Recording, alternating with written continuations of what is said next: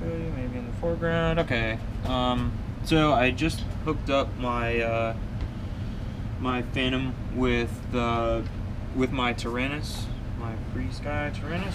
Beautiful little thing here. I love this radio. It's really great.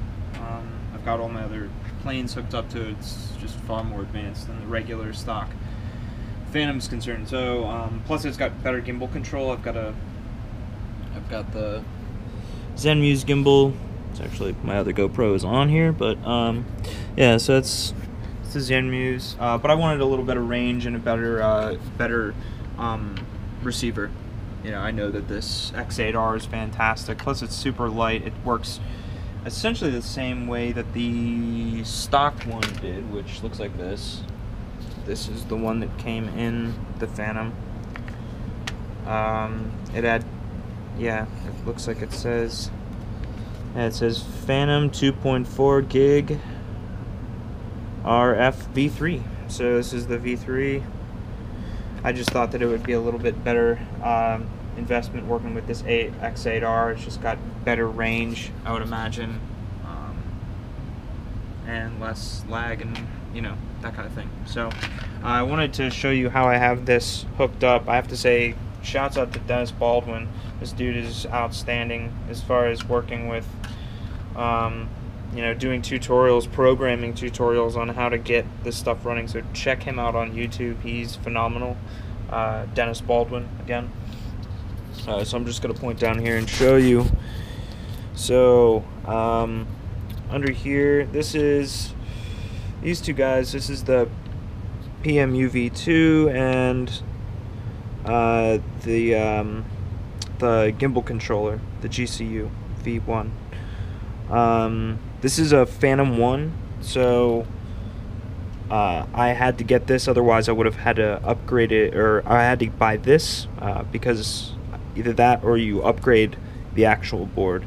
Don't mind my poor soldering skills, it's pretty bad in there, but I'll be rubber painting that before I close her all back up. But yeah, so that's what these two are. This is the Gimbal Controller, and then this is what basically converts this stock V1 setup to handle the gimbal, which is the Zenmuse H3 2D.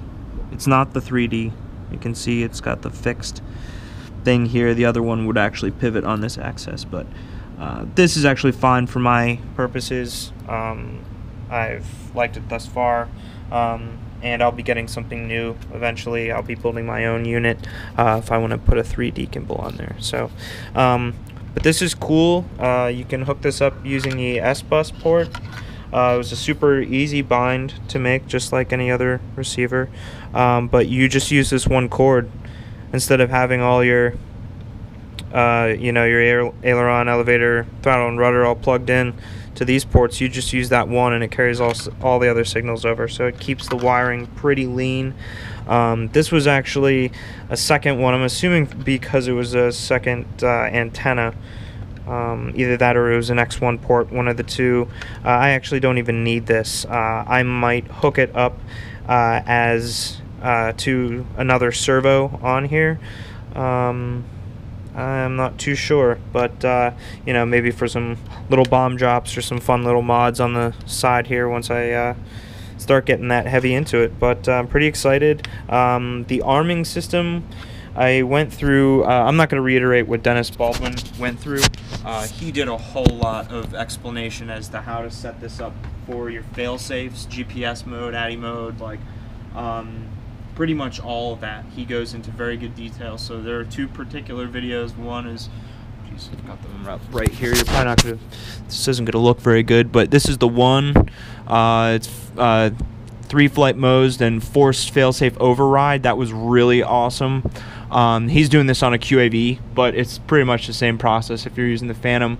And then the other one is oh, well, okay. It's this one, the Taranis X8R receiver SBUS setup with Naza flight controller. So this is the base one. This is how to install it, and then that other one is just configuring some of the different settings to allow you to have all the different flight modes that Naza has, and the Phantom actually comes with standard. So I'm not going to cover that.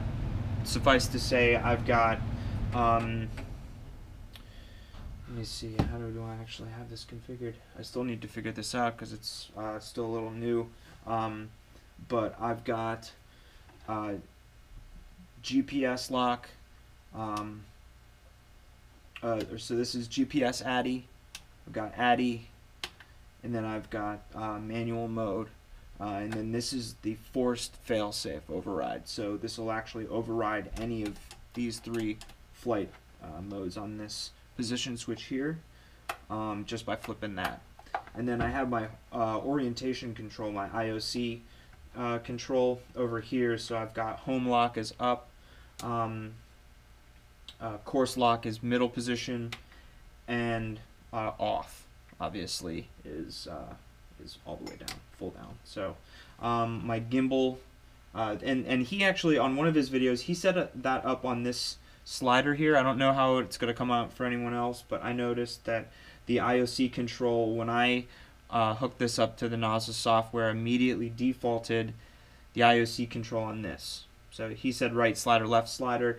I had set that up previously, and I just switched it to this because I thought this was a more logical way of setting it up as opposed to having it on this slider here. But other than that, everything is the same.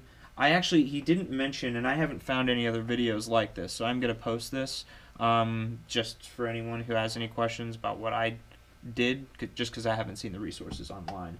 The Naza software to boot these motors up was defaulted, I'm assuming, to when I was actually using the old receiver. So it's down and in and hold on both sticks, down center.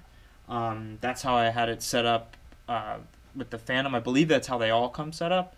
And it went right to that setting for me. And I'm okay with that, so I'm just going to leave it there. But I'm assuming, I don't know about the guys from OpenTX, but they're all geniuses in my opinion, so I'm sure they've got another way if you have a particular way of wanting to arm, if you wanted to use the trainer port or something like that. I'm assuming you could do that,